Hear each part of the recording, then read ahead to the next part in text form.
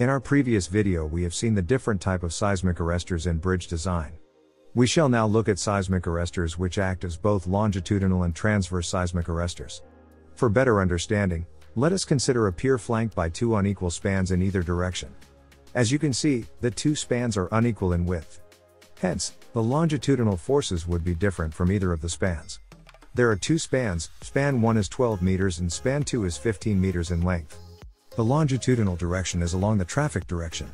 These longitudinal forces are mainly due to the braking and traction force, the seismic forces in longitudinal direction, the temperature forces causing expansion and contraction. The transverse forces are those due to earthquake forces, wind effects, etc. These spans are pre-stressed box girders. Seismic arrestors are sandwiched between two girders and made to absorb the impact of the longitudinal and transverse forces from both the spans.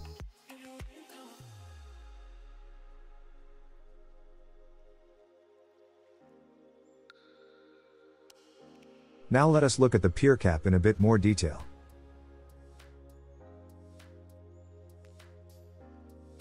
The components of the pier arrangement are usually same for almost all pier types with girders. The directions in respect of the seismic arrestor are indicated here.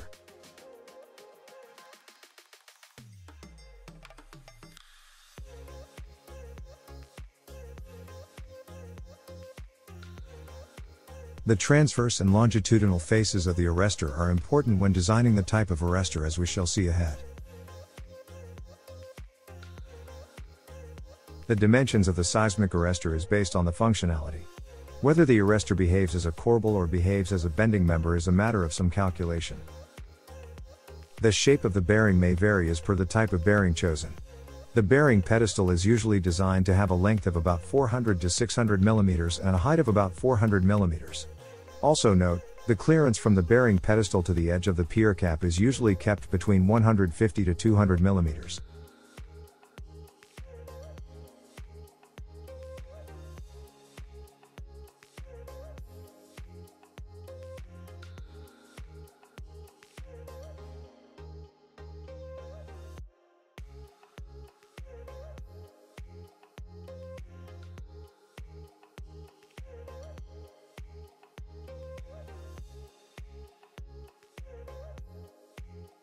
The horizontal forces from span 1 and span 2 are indicated in the longitudinal direction.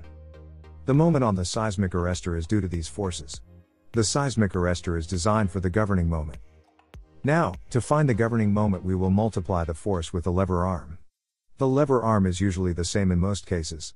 Keep in mind that the lever arm zone is treated as the span of the member, as we shall see ahead.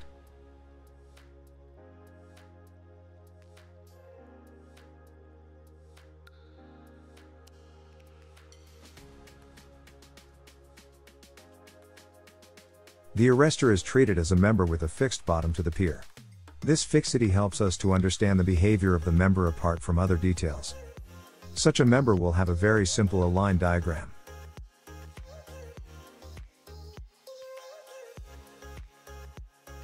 We have a force acting on a fixed beam of uniform depth, at a distance equal to the shear span, causing a deflection delta at the top. Now, the length from the bottom of the member to the point of force impact is also called as the shear span.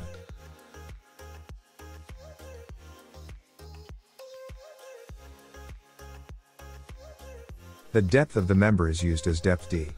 In order to know the type of design required for the structure, the ratio of shear span to the depth must be calculated. The member is designed as a corbel if the value of this ratio is less than 0.6. Otherwise, it is designed as a bending member as many other beams. In our next video, we will deal with the detailed steps involved in calculating the reinforcement of the seismic arrestor. If you liked the video, please don't forget to subscribe to the channel and share this video. Stay tuned, only on the Bridgehawk.